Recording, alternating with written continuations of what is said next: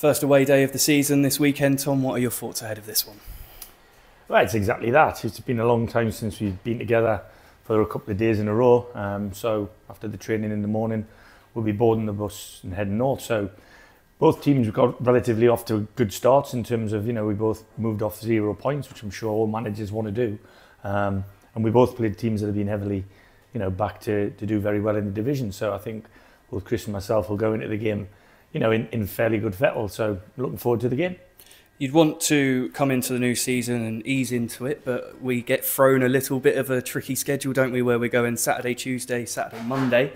Does that bring in any, difficulties when the players are just getting back used to things? Well, when I spoke to you last week, I mentioned about, the aim of pre-season is for us to have as many players as we can fit and well to be picked. And at the moment, with another couple coming back this morning, back on the training ground for the first time in full training, the options are going to be, decent for the first game of the 5 coming up in 9 days or whatever it is. But it seems to be, to me, a little bit of a really heavy schedule. Everybody's got it. It's just, depending on where you have to go and travel to in the country, as to whether it makes the schedule even more demanding. So obviously we go to Halifax and we go to Braintree, and then after the following weekend we're off again, aren't we? So it is what it is.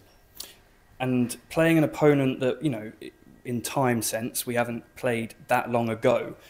Do you look into that at all, or do you think things are going to change? Obviously, they've kept the same manager, they've kept a few of the same players, or do you think it's going to be quite different?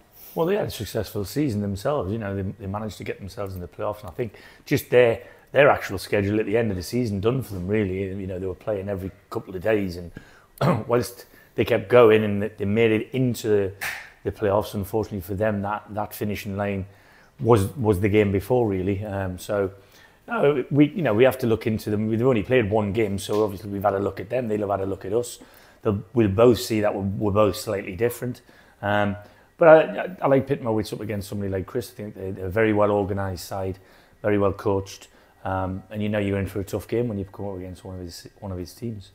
And are we looking at continuing the good form in the sense of the attack? Obviously, Haddy scoring 2 goals, we're going to hope for him to be firing again, aren't we? Yeah, not just Haddy. I think, looking at the group all week, I was talking to Terry at the side of the pitch watching training this morning, and I feel we've got goals all over the place. Haddy didn't score in pre-season, but most of the others did.